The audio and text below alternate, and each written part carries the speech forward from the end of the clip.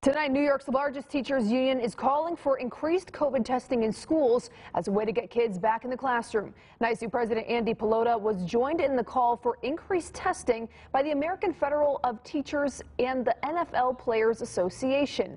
NYSUT says districts should use SUNY and the NFL as models for creating and expanding coronavirus testing programs. Testing is an early warning system. In a disease and a virus that spreads asymptomatically most of the time, the way to manage not only reopening, but staying open, the way to manage ensuring that you don't have an outbreak is through this kind of regular testing.